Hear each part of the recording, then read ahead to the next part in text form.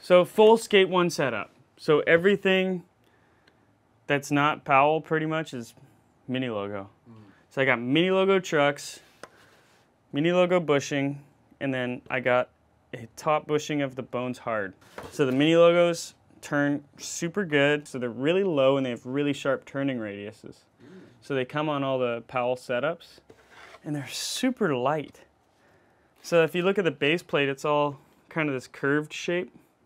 It's all hollow under there. Like they're super engineered trucks. And then George curved the hanger this way. Okay.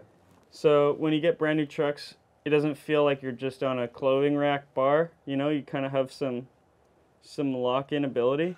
And they're actually also curved this way. So the axle isn't curved, but the truck itself, the hanger, is curved this way for locking in, and then this way for locking in on like 5.0s and crooks and stuff. So I got little risers, and that's because the Mini Logo trucks are super low. So I put the little Mini Logo risers in there, and then it kind of makes it like a regular truck height.